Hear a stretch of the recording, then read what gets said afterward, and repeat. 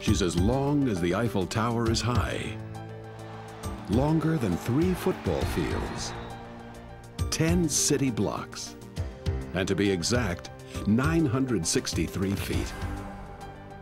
Even if Greg Norman himself was to stand on the bows of the QE2, that wonderful golfer could not drive a golf ball the distance right down to the stern of the ship. She guzzles fuel oil and consumes caviar with equal abandon. People often ask me, how many miles to gallon do you do, Chief? And that's around about 50 feet, which means that 20 gallons of fuel, which is the amount that's in the average family car fuel tank, will actually move the ship its own length. The Queen's Gull consumes 15% of the world production of beluga caviar.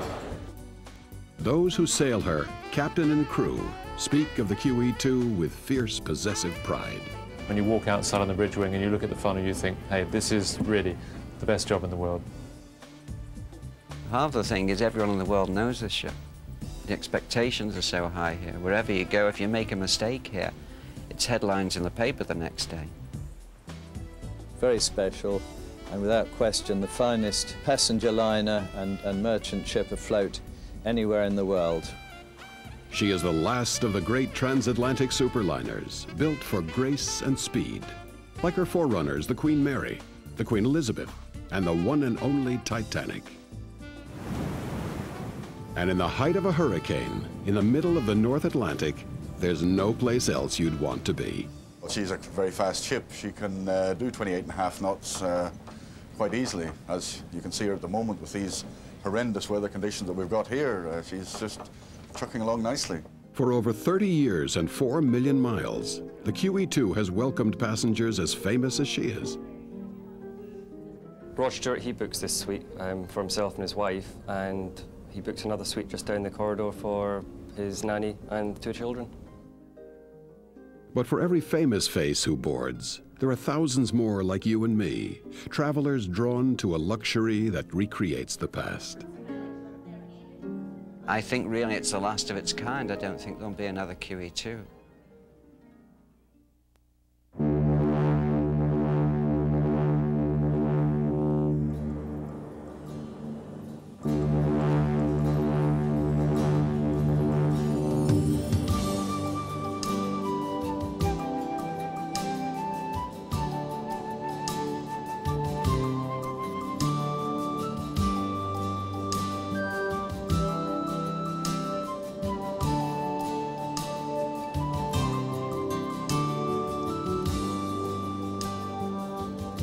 It's a cold, clear evening in December as the QE2 puts out to sea on a winter crossing that will take her over 3,000 miles across the North Atlantic, from New York to Southampton, England. The difference between a crossing of the North Atlantic and a cruise is I think that the crossing goes back in time, it takes you back in time. It's the way people used to travel. And I think this form of travel that we still preserve on board QE2, and we're the only ship to do it, still takes people back to those times. People who travelled years ago love to come back and say, gosh, they're still travelling the Atlantic by ship, I don't have to go on an aircraft. We basically got a choice between going the Great Circle route, which is the more northerly, shortest route. We can go in the middle, which is what we call the Rum Line route, or we can deviate down to the south in the hope of better weather there sometimes. This time we're going on the northerly route because that's actually going to give us the better weather this time. And in fact, from Friday onwards, we can actually expect some bad weather. We're expecting gale force winds of force 8 and above, and also seas of between 5 to 7 meters from Friday onwards until we get into the English Channel.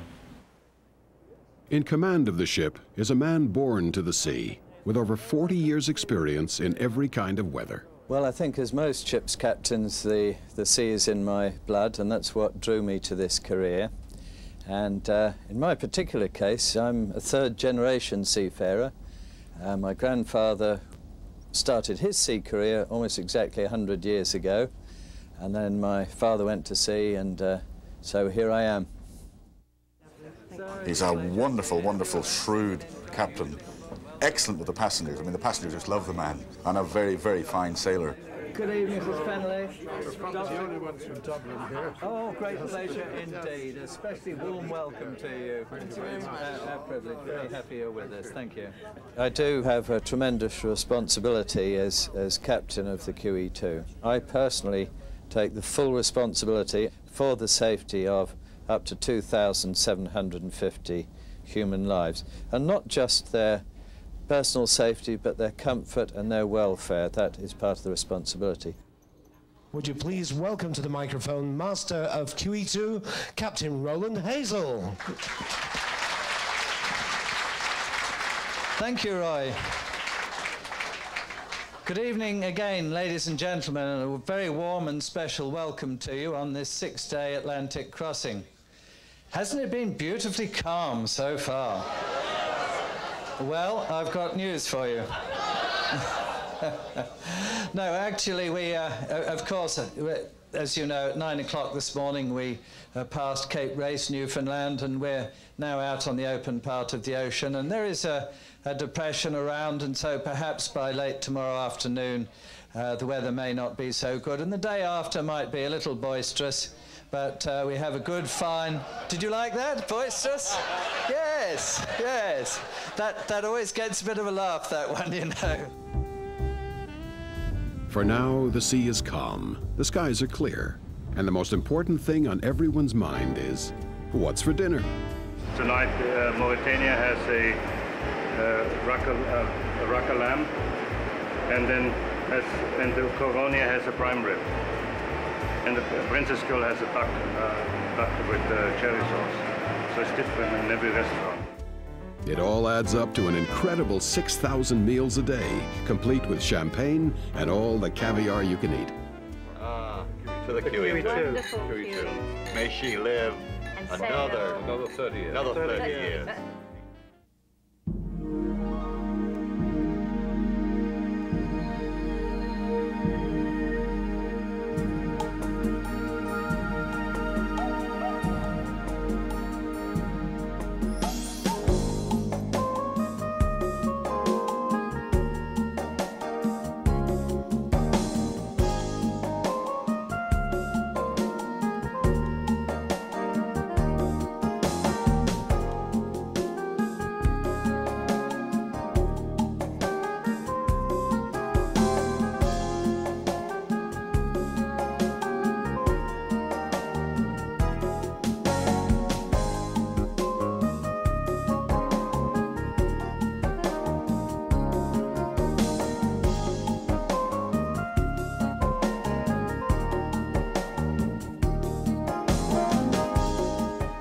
Hello, my name's Roy Parkinson. I'm the cruise director on board QE2. I'd like to welcome you aboard and help you make yourselves at home. This is the Queen's Room, which is a multi-purpose room used for the captain's reception. We also have ballroom dancing and even some country line dancing. There's plenty to keep you and your family busy on the QE2. Even the pets are treated like passengers, complete with a London lamppost for their daily outing at sea. While the kids are in the nursery, you can take in a lecture. Shop till you drop. Then treat yourself to a proper English tea in the Queen's Room. You may be here for the sea air, or the spa, the casino,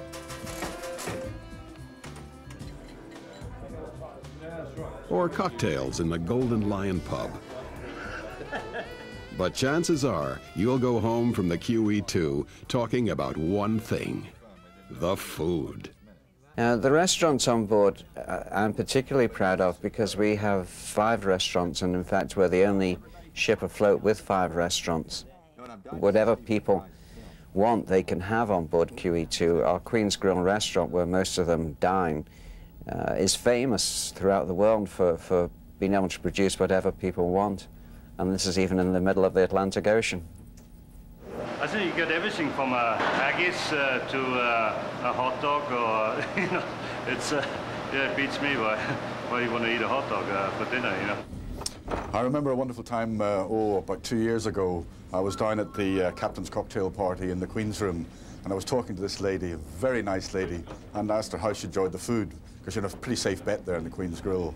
So she said it was fine, but really she had a problem with the menu because it was a little bit complicated and it was all sort of fancy stuff that she wasn't used to. And I did remind her that because she's dining in the Queen's Grill, she can have whatever she wants, whenever she wants. So it went up to the maitre d' came along to her and asked her what she would like for a meal, that she could have anything she wanted. And she said, you know, she'd blown all her money on this holiday, and the one thing she really wanted was an elephant steak. And the maitre d', without batting an eyelid, turned around and said, would that be African or Indian? It's a great floating hotel. We have many problems that they don't have in a land-based establishment. I guess the most obvious one is if I run out of food, I'm in the middle of the Atlantic, I can't ring a grocery store and have it delivered the next day. For a normal transatlantic crossing, we could go through 200 pounds of caviar or 2,500 pounds of foie gras, but then you come down to the very basics like potatoes, and you know, you can have maybe 500 pounds of potatoes on board at any one time. 3,000 eggs are consumed a day, so you can imagine how many eggs for a transatlantic crossing. He's talking about scrambled eggs, but it's fish eggs the QE2 is famous for. Caviar, so valuable it's kept under double lock and key. We keep about $100,000 worth of caviar at any one time in our storerooms. This storeroom holds more caviar than anywhere else in the world outside a warehouse. With your caviar, you'll be offered the perfect champagne from a wine cellar that rivals any five-star restaurant, on land or sea. Here we are in one of the 2 temperature-controlled areas for storing wines and champagnes on board the QE2. To my left, we have the connoisseur selection of fine and rare wines, and to my right, we have roughly 10,000 bottles of ordinary Vin de Pays, going up through to Saint Julien. Total value of this room, I suppose, would be about $150,000 US. Here we have probably one of the most sought-after wines in the world. You have the Chateau Petrus. The vintage is actually excellent for Merlot, 1979. Also in this particular room, we have our collection of Cuban cigars. From Monte Cristo number 1s, 2s, 4s. Roughly, we start each crossing with about 250 boxes. And from this room, we issue about 200 to the outside bars every day. In addition to this, the fine wines and the wines in this room, in the other room, we have the champagnes. This will range from the Laurent Perrier Demi-Sec up through to the Roederer Cristal 1989 vintage. We carry 22 different types of champagne, something for everyone's pocket.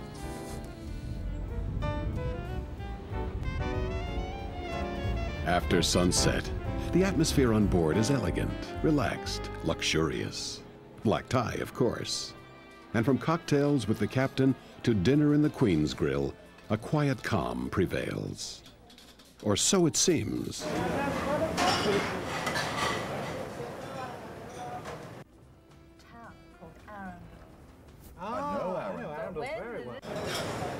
It takes a staff of hundreds to make sure your meal is absolutely perfect.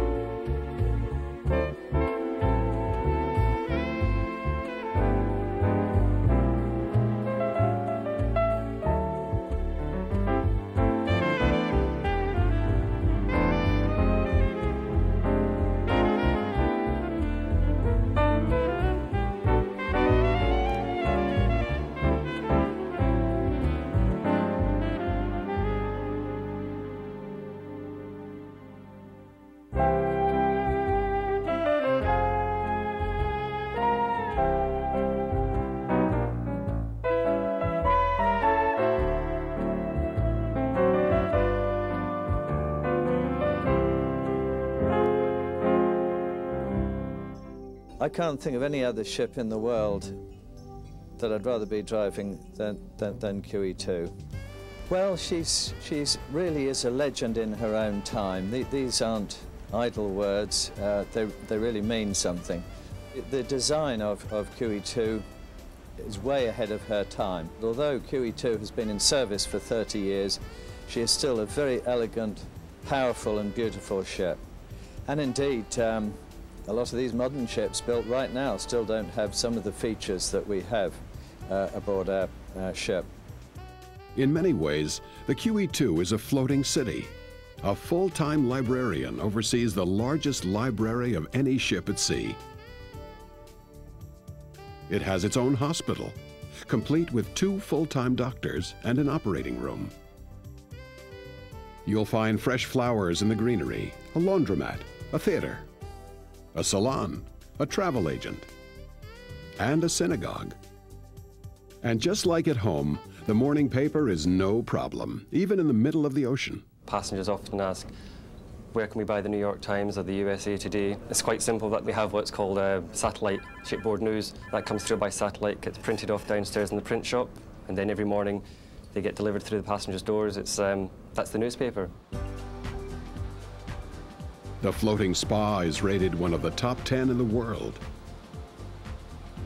Relax in the misty waters of a swirling jacuzzi. Treat yourself to a luxurious massage, lulled to sleep by the gentle motion of the ship. Or book an exclusive treatment guaranteed to take off up to 8 inches in your first session. Now that's worth the price of a world cruise. There's a jogging trail, a boardroom, a bank. And if all the bars were full, half the passengers on board could raise a glass at the same time. But at the heart of the QE2 is a place no passenger ever sees. Just below the waterline are the vast engine rooms. They power the huge propellers and everything else on board, from air conditioning to hair dryers. In fact, there's an island just off the UK called the Isle of Man, and the electrical system on that is about the same size as ours. We could effectively just tie ourselves up alongside that island, and they could shut their generators down and we could feed the island. But it is her sleek lines, not just her power and speed, that take the QE2 through any stormy weather she may meet at sea. You're right. Well, July last year we were going across the North Atlantic, and we managed to come in contact with a fairly unusual wave, and that was estimated pretty accurately and confirmed by Canadian Coast Guard at being 95 feet high. This happened about 1 o'clock in the morning, and the officers and the captain were on the bridge, and they were looking ahead, and all of a sudden this huge wall of water was coming towards you, or coming towards us, and it just came slowly. We were on reduced speed anyway because the weather conditions were generally pretty bad anyway. But what happened was the bow just went into this wave. Before the wave came, there was a bit of a hole in the ocean. The bow dropped down and down and down. The water came over the bow of the ship, estimating some 30,000 tons of water landed on the foredeck. The bow then lifted up again, and there was a little bit of damage on the forepart of the vessel where the forward plates had actually been set in a little bit. But other than that there, I would say 90% of the passengers didn't even know it happened. My gut feelings are very, very seldom wrong. And quite often I'll either phone the bridge and say, oh, is there a shift in the wind and what's going on? Or I'll put on my very smart dressing gown and I'll go up on the bridge in my slippers, and so they'll have the apparition of this old chap with a grey beard coming up, and I'm the only person who's allowed to go on the bridge of the QE2 in my pyjamas and dressing gown. The weather that we have at the moment, we have about 45, 50 knot winds blowing over the open deck. The captain made the decision early on in the voyage, knowing that these conditions were around, that we would actually run ahead of the storm all the time. So what we're doing is actually outrunning the storm.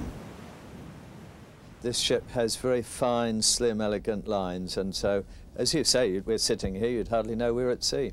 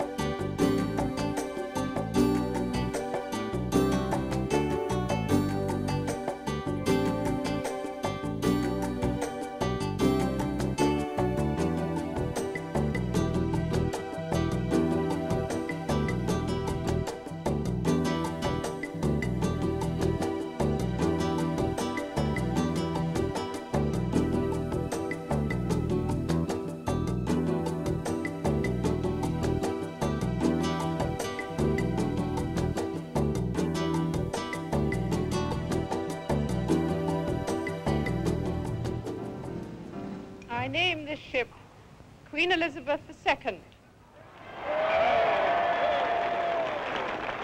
May God bless her and all who sail in her.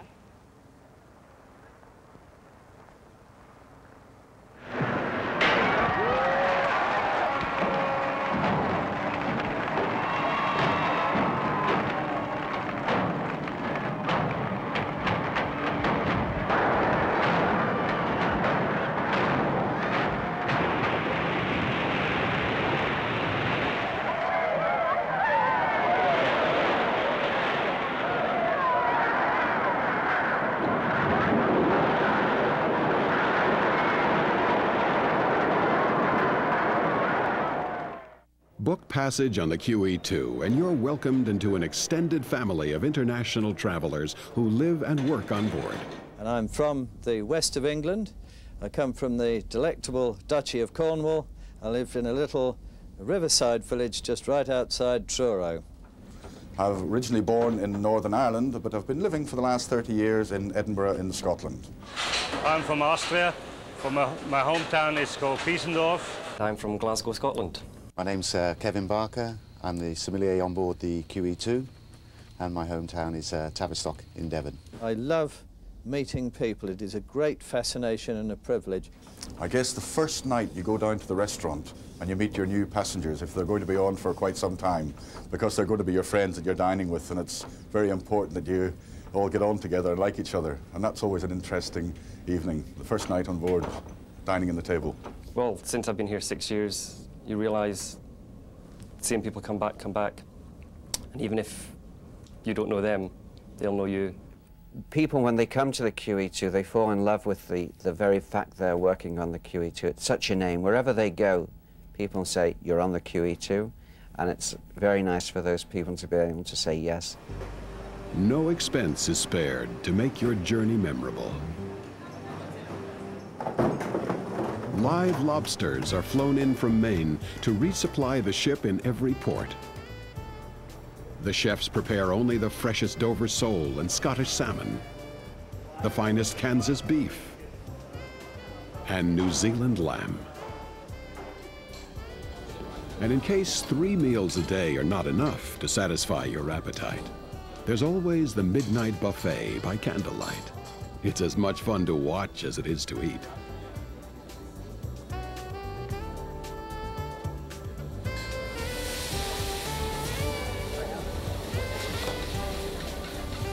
Voila!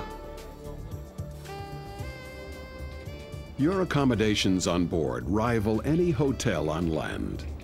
The entire ship recently underwent a multi-million-dollar renovation, complete with brand new marble bathrooms to complement the oversized rooms and sweeping ocean views. Be sure to book your passage early. The phenomenal success of the movie Titanic has created a huge increase in cruise ship travel. The QE2 is now the only transatlantic ship which still makes that historic crossing. It is a poignant association. And indeed it was a Cunard ship, the Carpathia, which actually rescued nearly all of the survivors who were rescued from the Titanic. As a sailor, and it's not just superstition, but it's the old ways of the sea, I don't think, personally, the Titanic should be disturbed. It is the last resting place and the grave of a lot of people, and I don't like people poking around in wrecks like that. She evokes the past, but is completely sold out for New Year's Eve at the Millennium. She captures a way of life that has all but disappeared, and welcomes the passengers who will still be sailing her when another 30 years have slipped away. In a world of imitations, she is an original.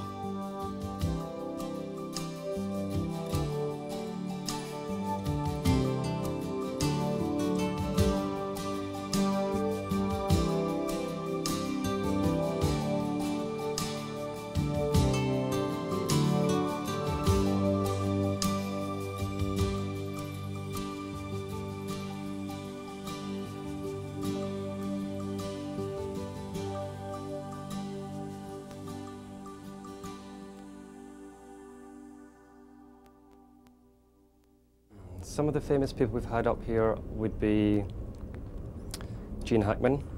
I've had him a couple of times now. Rod Stewart. Authors Tom Clancy also. Dick Francis, he's a regular traveller up here with us. Also Sally Jessy Raphael, American show host. That was fun.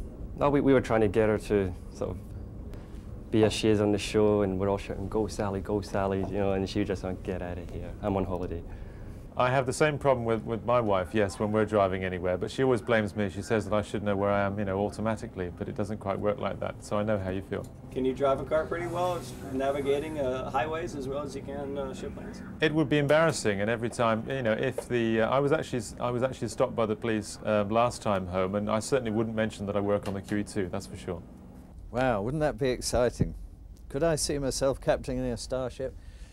I think I could. If they retired the ship tomorrow, I would be very upset. The ship is an incredible institution, and I think really it's the last of its kind. I don't think there'll be another QE2.